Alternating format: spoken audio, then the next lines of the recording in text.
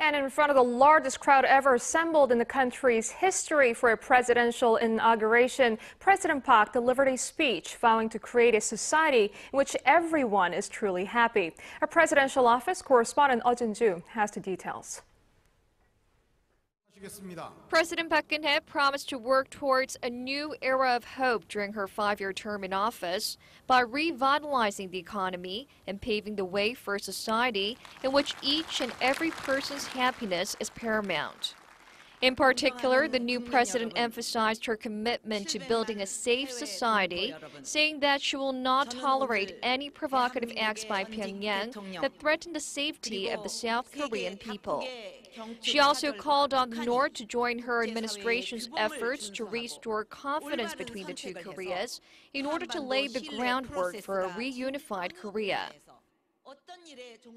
서로 대화하고 약속을 지킬 때 신뢰는 쌓일 수 있습니다.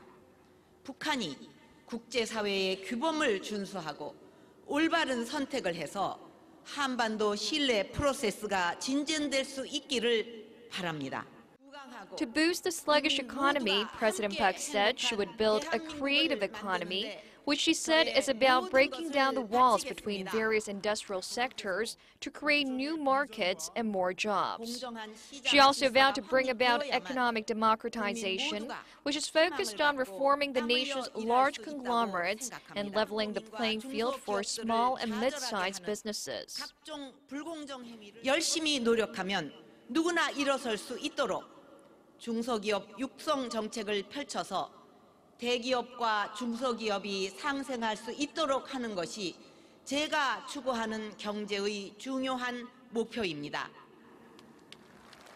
The president also stressed the need to create a new education system in which people can be acknowledged for their capabilities and not for their educational background.